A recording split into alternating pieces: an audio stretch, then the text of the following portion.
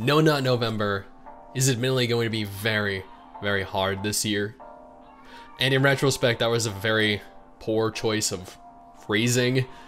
But Nikke, Goddess of Victory, one of my most anticipated gacha games of 2022, is launching on November 4th, and I could not be more excited to be able to play it outside of the beta, but also at the fact that they have confirmed that they have reached over 3 million pre-registered players. That is absolutely crazy. Before we go any further, I just want to take a moment here to thank all of the absolute chads and chadettes that support this channel via Patreon.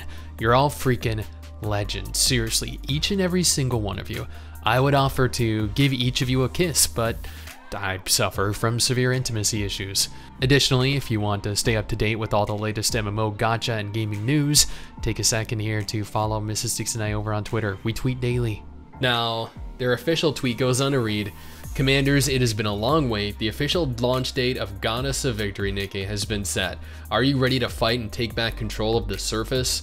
The 4th of November launch date. You can pre-register by navigating on over to their official website. You can pre-register for iOS or Android.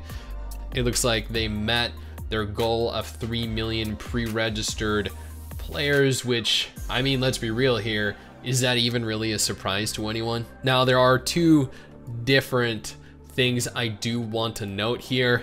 In their pre-registration announcement, or their launch date announcement, they did release the preload is going to be available on November 3rd, but they did show Anis's outfit, and for reference, Anis in the actual game from the closed beta that I played looked like the image on the left. Now, in the promotional material for the game, Anis looks like what we see on the right, and I know that there are people that are claiming, oh no, the game is censored, the characters are censored, but, and don't quote me on this, but if they use the same build that we played in the closed beta test, then it seems as though the censored character models are used simply for promotional material, because let's be honest here, this character model for Anis is much more likely to get a PG-13 rating than this character model on the left. There's really no contesting that. So it makes sense for them to censor the promotional material for the game. Now, if they censor these characters once the game is launched globally, then that's another story altogether. Now, they did release two different trailers for the game. One on YouTube that we're gonna go ahead and take a look at in just a moment, but also one over on Twitter too, with regards to the 3 million pre-registration commemoration. So we're gonna briefly take a look at that.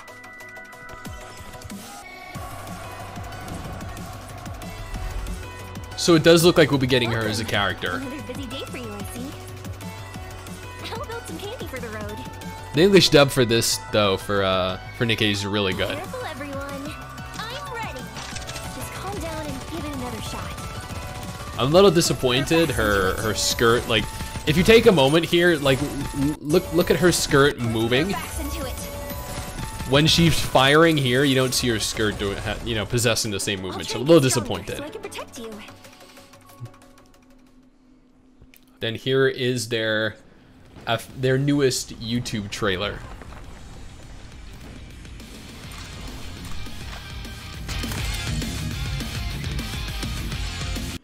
I will note though real quick, and I apologize for pausing here, even in the trailer footage for the game, they used the censored Anis model. Again, that was not the case in the beta, so I'm really hoping this is just for promotional means only.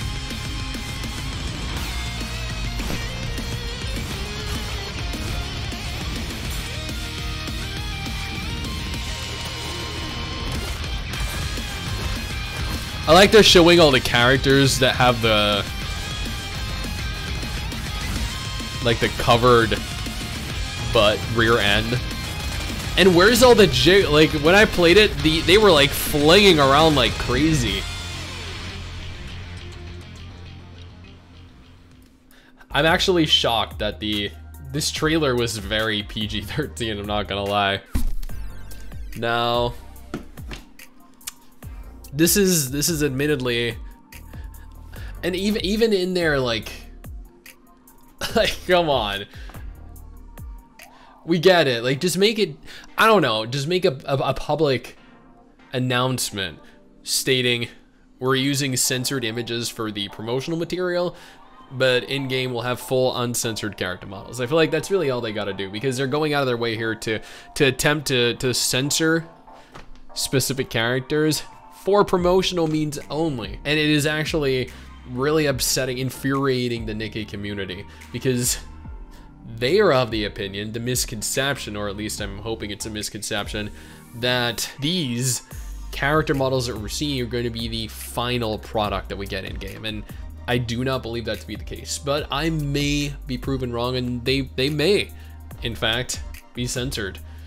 And if they are, I think that will be the death of the game. Now again, November 4, global release. Preload is available on November 3rd. I do want to note that I will be streaming this game when it launches over on Twitch, so if you want to go ahead and follow us there, you're more than welcome to. It's insane that they have already reached 3 million pre-registered players for a game of this type of, you know, culture. And admittedly, this is gonna take the gacha scene by storm. This is more pre-registered players than any game other than Tower of Fantasy this year.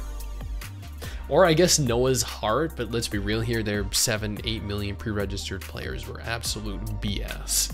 Now, if you're bored waiting to play Nikke, absolutely no problem. I completely understand. I got 2 different videos on screen right now that you should check out in the meantime. One is featuring what I believe is going to be the greatest RPG, the greatest gacha of 2023. The other is a list of comparable anime gacha games that are slated to release over the next year that are going to change the shape and the face of anime gacha games.